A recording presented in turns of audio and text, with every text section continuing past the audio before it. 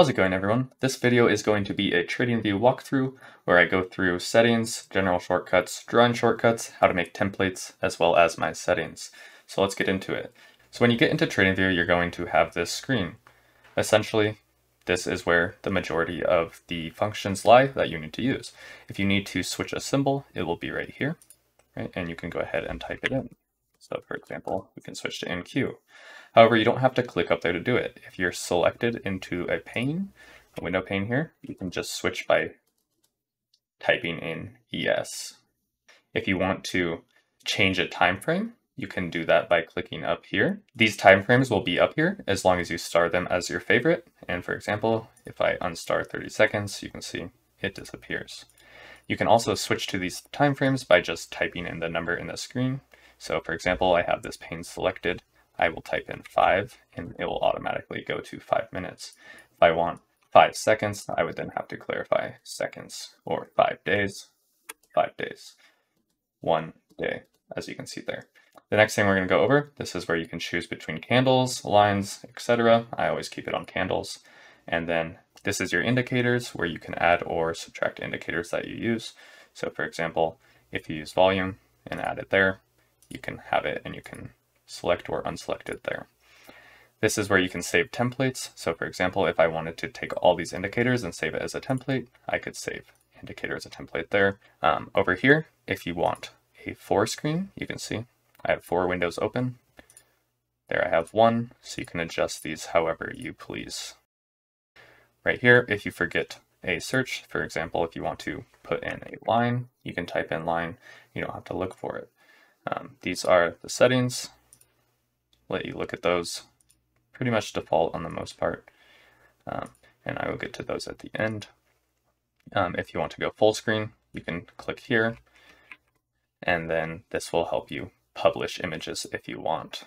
Now for the general shortcuts, there's quite a few we can go over. So if I want to take an image of this whole screen, I can just hit Control-Shift-S, and you can see image copied to clipboard.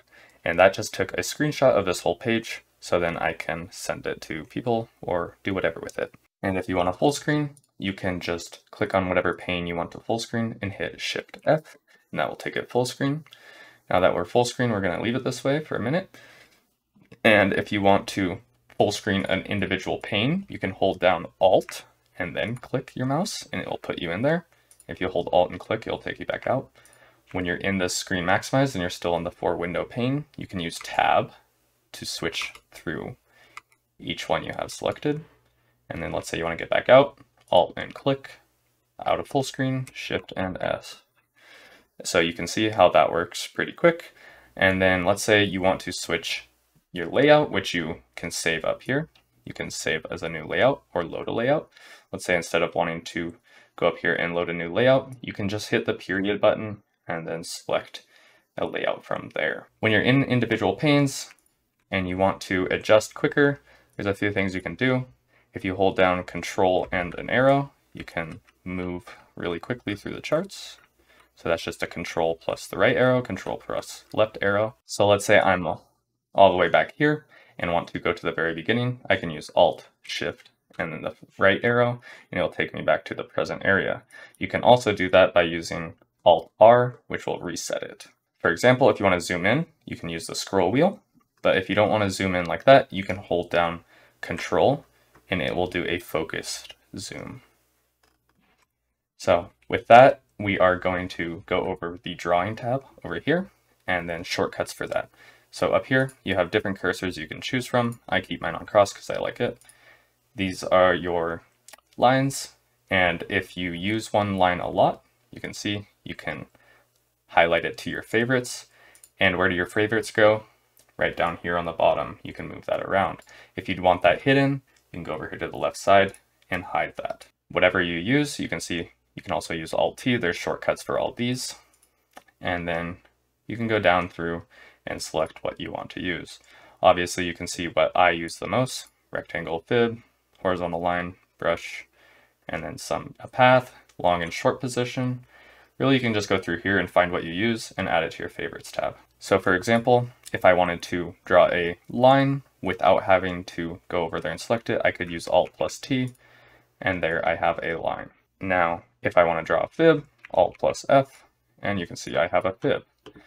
Now you might be wondering, how do you delete so fast? And so like, let's say you have a lot of drawings. My favorite way to delete is you can use your middle mouse button and it will delete for you, so you don't have to select and delete. The next way you can do it is if you have a bunch of lines, you can hold down Control, select them all, then use the delete key.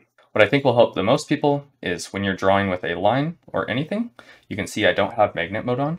If you hold down Control, it will turn on magnet mode. So you don't have to have it turned on all the time. When you get to where you want, say I want this high, now I use magnet mode, now I'm on that high. Then when you're drawing, if you hold down Shift, you can get a straight line or 45-degree angle, 90. It will draw a straight line.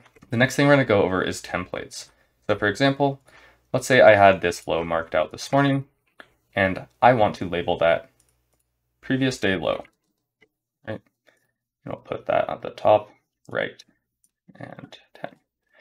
But let's say I do that almost every day, and I don't want to spend my time typing that out every day. What you can do is right-click, template, save as, or you can click in here, template, save as, and then we could save this as previous day low. As you can see, I already have one. So for example, I can draw a line right here, right-click, go to template, go to previous day low, and it automatically will put it in there for you. So for example, if you look at all the ones I have one for midnight open, 8:30 open, and then quite a few of them. So that will save you a lot of time drawing templates. And then if we're going to go over my colors and background, I'm going to go ahead and just throw that on the screen right here. You guys can look at it. Those are the hex codes, and that is if you want the same format as me, as well as my settings. I know I get some people asking fib settings, so we will look into that. You can see you can adjust the colors here, but I just have the 0.5, 0.62, 0.79, 0, and 1, and I also have templates for that.